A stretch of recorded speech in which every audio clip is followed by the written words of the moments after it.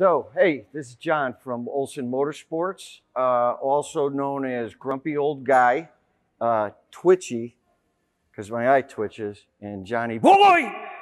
So what we're doing today, we're going to use our Vixen unit to clean and finish these parts, not only the aluminum, but we're also going to take these transmission stubs, we're going to clean these so that we can send them off to yellow zinc plating. And what? Can't you see I'm doing a video, you chooch? All right, yeah, thanks. Can you believe these guys? So anyway, what I want to show you is, this is our Vixen unit. This is an Aquablast unit. What's unique about this is that we use water, high pressure air, and glass bead. What's nice about the glass bead is it kind of peens the surface, but unlike aluminum oxide, it doesn't cut into it, so it doesn't change its shape. So like on those axle stubs, I don't have to worry about affecting any of the bearing race surfaces. So we get them nice and clean, they look like brand new, and then we can either plate or we just use this and it looks like it came right from the factory. So what I'm gonna do is load this up in our unit, and you can see how dirty it is, right? There's some cosmoline on here. There's some dirt, cosmoline under here. And what we're hoping is we're going to be able to get this done and out, have it look like a brand new factory part. So here we go. Safety glasses at all times. Even though we're in a cabinet, you don't want to get your eyeball all screwed up, because then T.O. Tizzle gets all mad because it can't work. And then my wife yells at me for just cuz, right? So, nice heavy duty gloves, get set up, and I am going to start blasting. So here we go.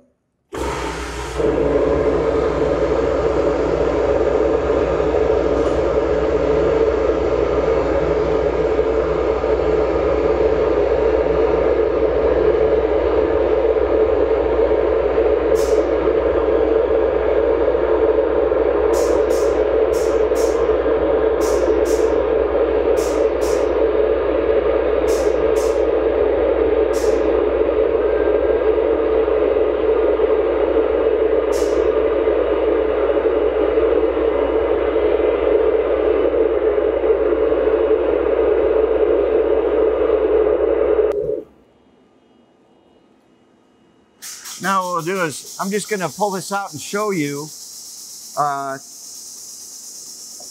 of the difference between clean and dirty.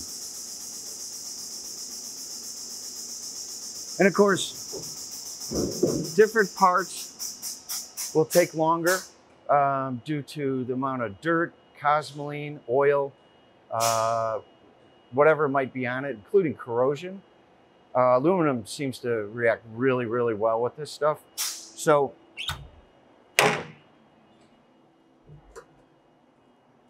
just to give you an idea, this is the way we saw it when we took this part in, correct? All dirty, cosmolined up. And this is just after a few minutes of our vapor blasting, this is what we've achieved. And you can see this was dirty as this one, this side. Now there's a couple spots where we got to maybe concentrate a little bit on, but this is what you'll get. And it's basically factory brand new. So go back and finish this one up.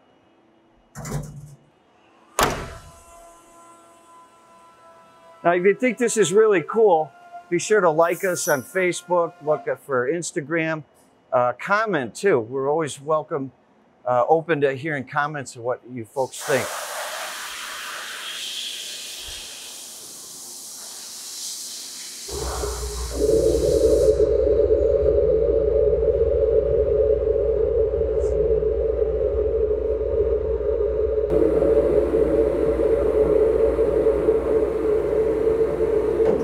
Okay.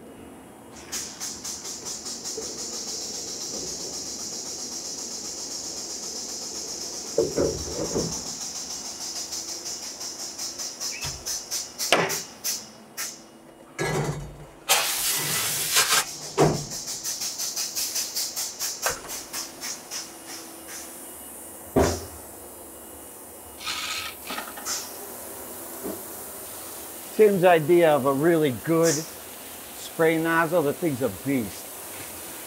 Nothing but the best though.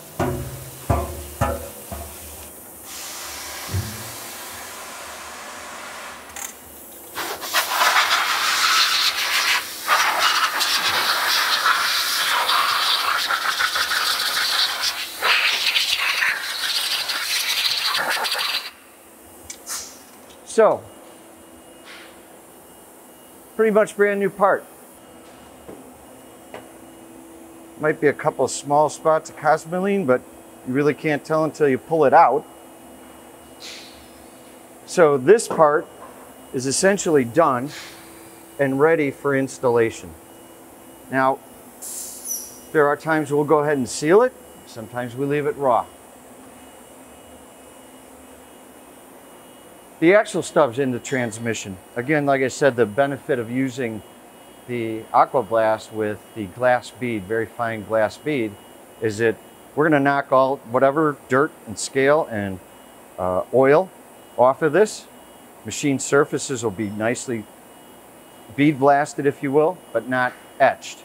The same goes for the bearing races, but really importantly is that all these splines, we're gonna be able to get into these splines and clean these so that we know when we put the transmission part back together that it's going to fit perfectly. There's going to be no dirt, oil, residue, or anything. So another real nice benefit of this. Then these are going to go off to yellow zinc chromate and be plated. So that's basic transmission parts right now. What we're going to do next is we're going to get the transmission plugged up, capped up, and we're going to load the transmission in, and I'm going to show you briefly how we go about and blast the exterior of the transmission so it looks like new as well. It's Johnny Boy!